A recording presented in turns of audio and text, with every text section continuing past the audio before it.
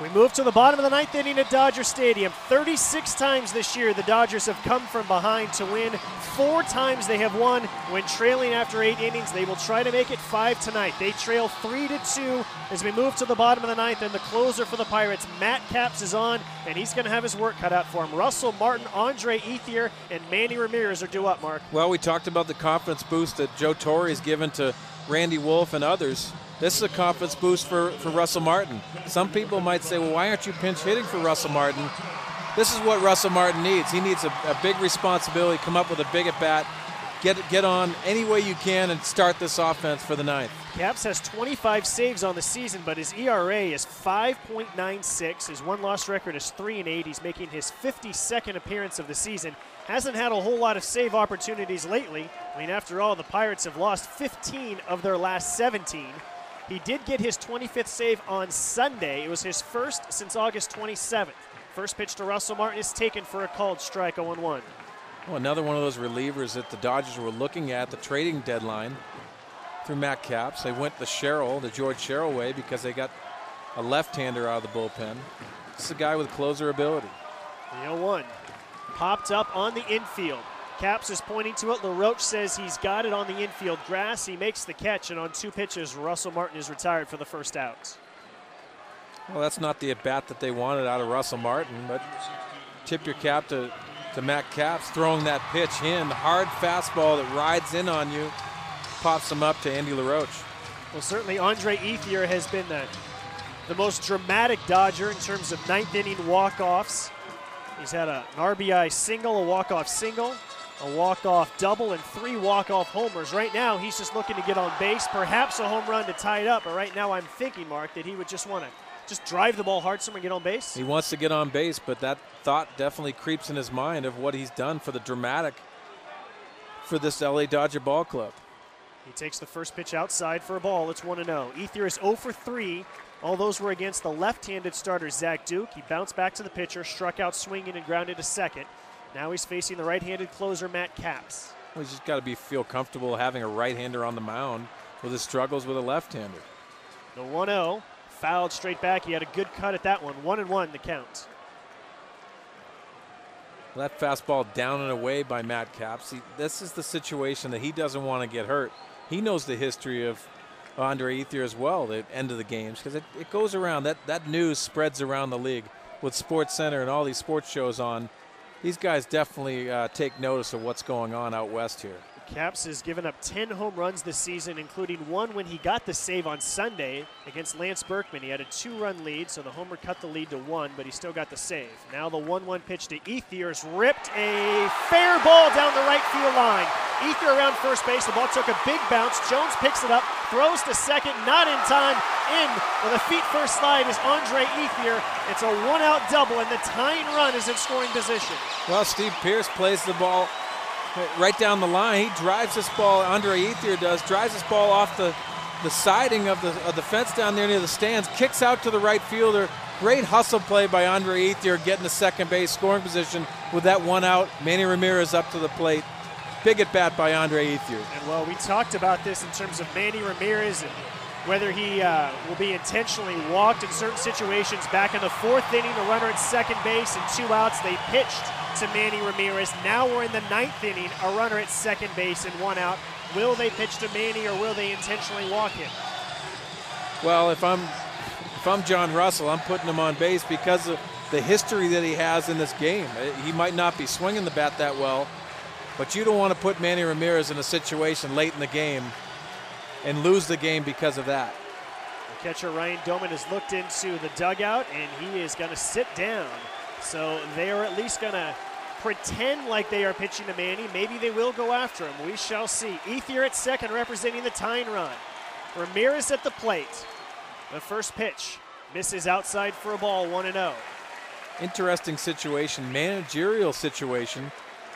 He looks down and wants Matt Capps to just go out there, go after him, pitch cautiously because you have a base open, but this surprises me a little bit.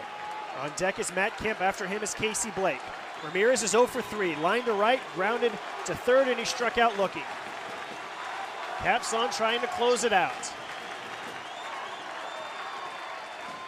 The 1-0 pitch. Misses outside again. 2 balls and no strikes. So far, the first 2 pitches, Mark, have been not close to the strike zone. Yeah, and those type of pitches that you understand that the catcher's going to look over and ask John Russell, is he going to put him on now? Should be this situation because he didn't go after those pitches off the plate. Should we put him on and not put Matt Capps in a tough situation and making that mistake?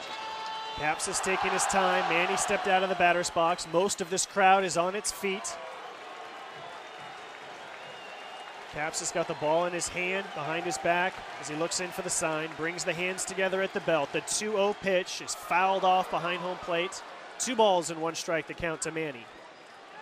Manny with 18 home runs this season. And out of all the dramatic walk-off victories that the Dodgers have had this year, Manny has not had one of the hits. Ethier's had 5, but none for Manny. And Manny has set that bar so high, especially with the performance he had in a Dodger uniform last year. Really a surprise in a situation like this that he hasn't really been swinging the bat that well, but the Pirates will go after him. Cruz is keeping Ethier close at second base. They play him to pull. Pierce well off the line at first. The 2-1 on the way. Fouled straight back behind home again. Another big cut for Manny. Just misses. 2-2 the count. Well, Josh, those fastballs are getting deep in the strike zone, and he's actually getting beat with the fastball. Talking to some people around the league, they sense that Manny Ramirez isn't hitting the fastball. They're going after him in these situations because that's what he's doing. He's fouling balls off, actually popping a lot of fastballs up. And Capps has good life on his fastball. That last one was clocked at 95 miles an hour, at least on the stadium radar gun. So 2 balls and 2 strikes. 1 out. Ethier representing the tying run at second base. Pirates lead 3-2. Last of the 9th from Dodger Stadium. The 2-2 pitch. A little flare down the right field line. Pierce is there. He makes the catch as his second baseman Cruz slides to avoid running into him. So Manny gets jammed. He pops up to first. There's 2 away. And now it's all up to Matt Kemp.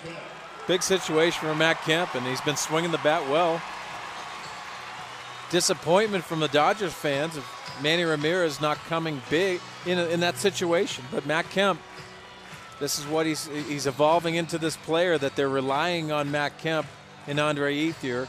Good situation for Matt Kemp right here. Back on June 16th, Kemp had an RBI single in the 10th inning when the game was tied at 4 against the A's to win it. Right now, just looking for a base hit to keep this game alive. Dodgers trailing 3-2. Both teams with 5 hits, both teams with no errors. Middle game of this 3-game series.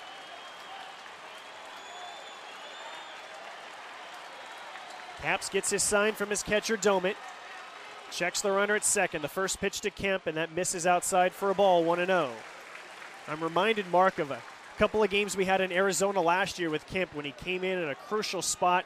One night, swung at the first pitch, made the out. The next night, took the first pitch, fouled off a couple, worked the counts against the closer Qualls of Arizona, and ended up with a big single that tied up the ballgame.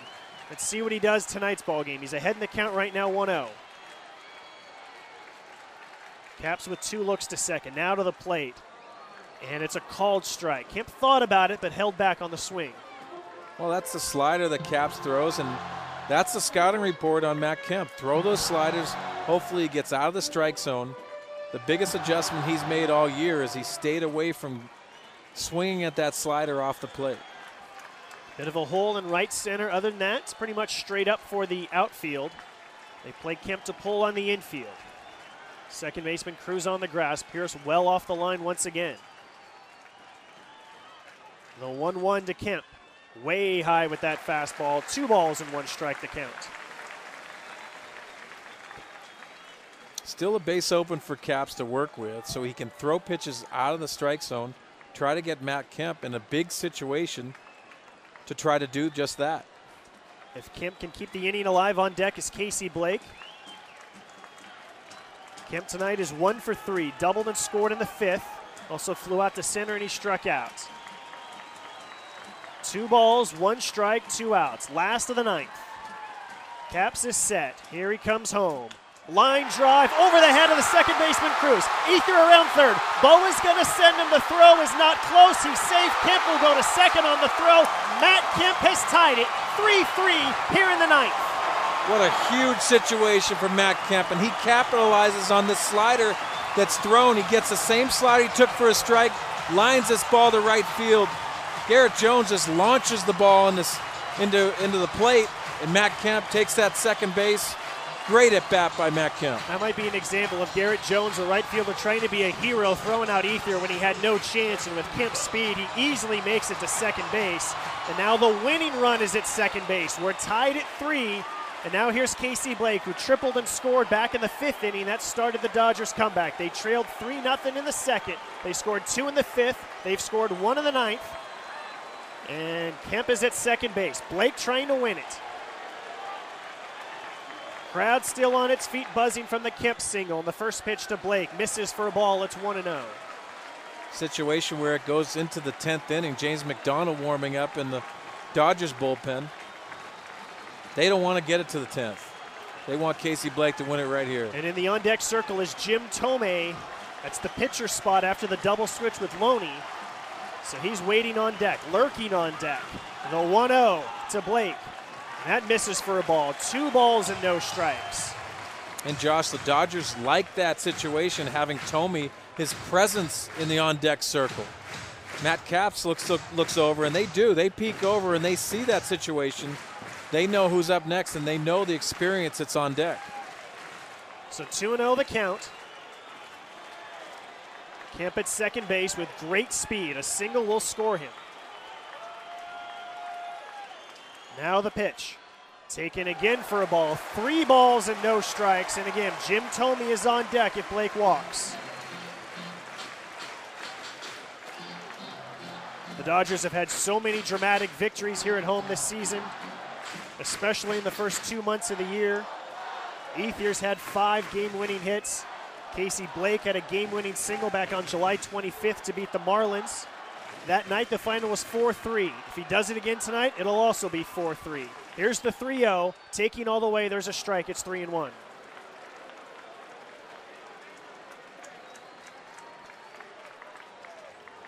So the crowd is going to pause for a little bit and catch its breath, and then they'll start the clapping and the cheering once again.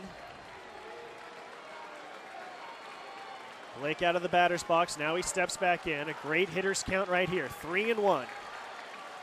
Tied at 3 in the 9th. And now the Pirates want to talk it over. The catcher, Ryan Doman's going to go out and talk with Matt Capps and make sure they're on the same page here. Yeah, they want to get on the same page. This is a position that you don't want to make a mistake. 3-0, Casey Blake taking the whole way. Took that fastball right down the middle. Some hitters really don't feel comfortable swinging 3-0. You'll see a lot of guys that do take that pitch. With Thome's presence on the on-deck circle, Casey Blake knows he's probably going to get a good pitch to hit here. The outfielder arms. Andrew McCutchen has a pretty good arm. Millage's arm is all right. The 3-1, a check swing, and he just got a piece of it. And Casey's not too happy with himself, kicking the dirt a bit there as the count is now full 3-2. Well, I think Casey was thinking along the lines, too. He was probably going to get a fastball in that count. And he got that hard slider from Capps. Good pitch by Capps. And I'm sure because first base is open, Capps is a whole lot more willing to throw a 3-1 slider. Let's see what he does on this full count. 3 balls and 2 strikes with 2 outs in the 9th. Dodgers trying to win it. They trailed 3-0. Now it's tied, 3 apiece. The payoff pitch to Blake. Ball 4, and here comes Jim Thome. This is why they got him, Mark. This is why Ned Coletti made the trade in the hours before the waiver deadline on August 31st. Thome's a designated hitter in the American League. He can't play first base physically at this stage of his career, but he's got well over 500 home runs, and they got him for exactly these moments. Well, Josh, some of the comments that he made and Ned Coletti making that move because of a phone call that Jim Thome made of coming here and saying, you know what, I want a chance to win a championship.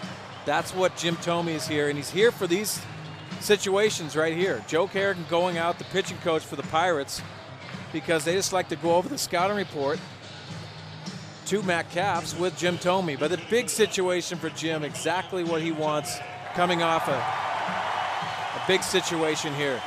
Tommy has 564 career home runs. That ranks 12th on the all-time list, 5 behind Rafael Palmeiro. But right now, he doesn't need a home run. All he needs is a single, and the second baseman, Luis Cruz, almost looks like a fourth outfielder. He's playing so deep with this shift. Well, much like Ronnie Belliard uses here, he plays a deep second base.